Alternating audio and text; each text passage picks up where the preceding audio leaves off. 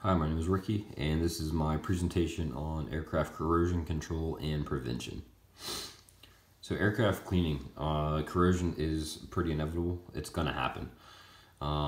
But before you can just go start scrubbing an aircraft or spraying it down with whatever chemicals, you need to be mindful of what materials on the plane there are, and then what materials they can withstand.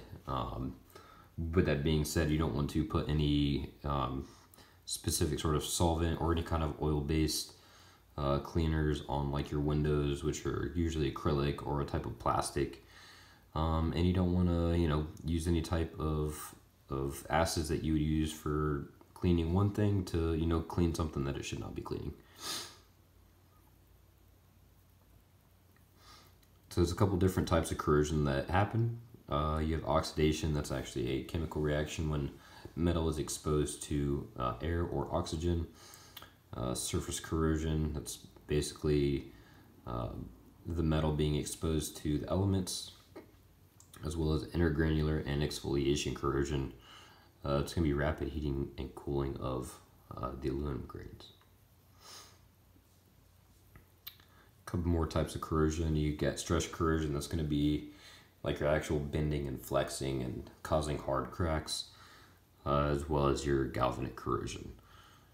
That's going to be when two different types of metals make contact and they just react in ways that you don't want them to. Causes for corrosion: flight, so air, the air beating against the aircraft at intense wild speeds.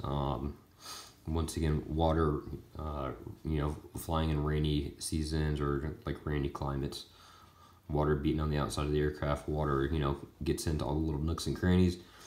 And salts, when you're operating in coastal climates. Salt is a very corrosive material. A couple more causes for corrosion. So acids, you're gonna find that in like your in like your batteries. Mercury, it's not commonly found near aircraft. However, if it does come in contact with the aluminum on aircraft, it is extremely corrosive, so stay away from that. And then organic growths, so mold, algae, and other types of bacteria that grow in or around the aircraft. So a couple spots that are kind of hot spots for corrosion: seams and joints, anywhere the paint or the corrosion prevention has possibly peeled up,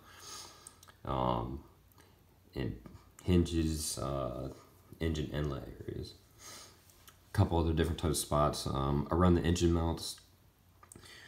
Near the engine exhaust, you can have a lot of soot and carbon buildup around there.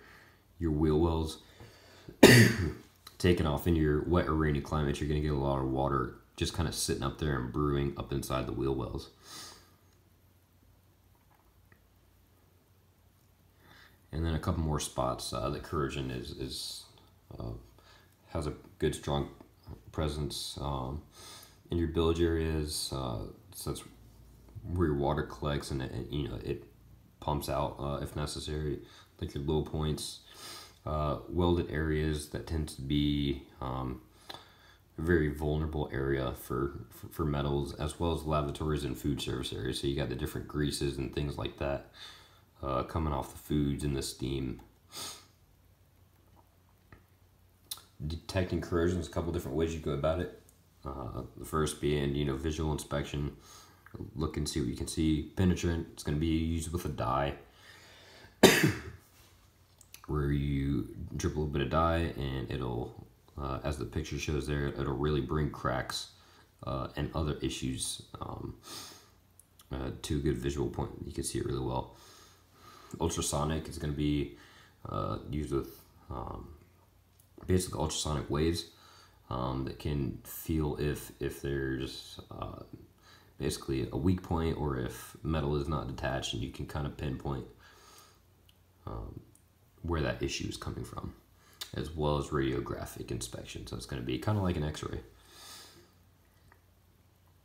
So removing and treating corrosion, You got mechanical, you got your good old-fashioned elbow grease, scrubbing, chipping away at it.